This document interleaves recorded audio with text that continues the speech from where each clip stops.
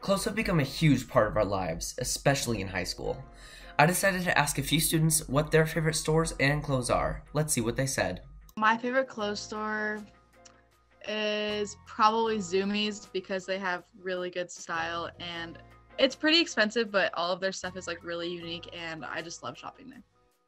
My favorite clothing store, I don't really have one. I usually like to go thrifting at Plato's Closet or Goodwill. My favorite clothes store would probably be Goodwill or something, like a thrift store, just because there's a lot of stuff that it's cheap and looks good. I don't know. I like flannel pants. I love pajama pants because they're so comfy and like you can wear them anywhere and they just keep me warm. And they're like cute too.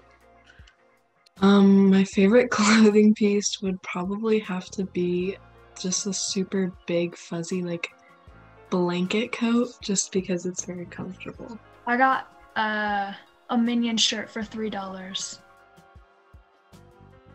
I try to incorporate comfort and fashion with my outfits. Like I'll wear a cute shirt or like a cute sweatshirt and then just wear like sweatpants or something, or like a sweatshirt and like some cute jeans, because I feel like fashion is very uncomfortable, so I try to be comfy while also like wearing a cute outfit.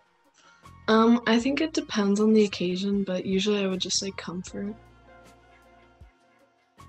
Usually it'll like express my mood.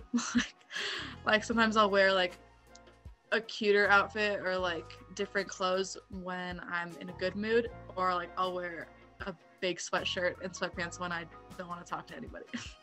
I don't know if clothing is really how I express myself. I think I'm more of just like a personality type of person, and so I don't think clothing really defines me as a person. I think it's just more personality based, and I don't confine myself to a specific type of clothing or a certain style.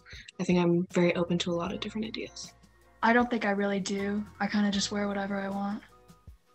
I guess that can kind of be expressing yourself, but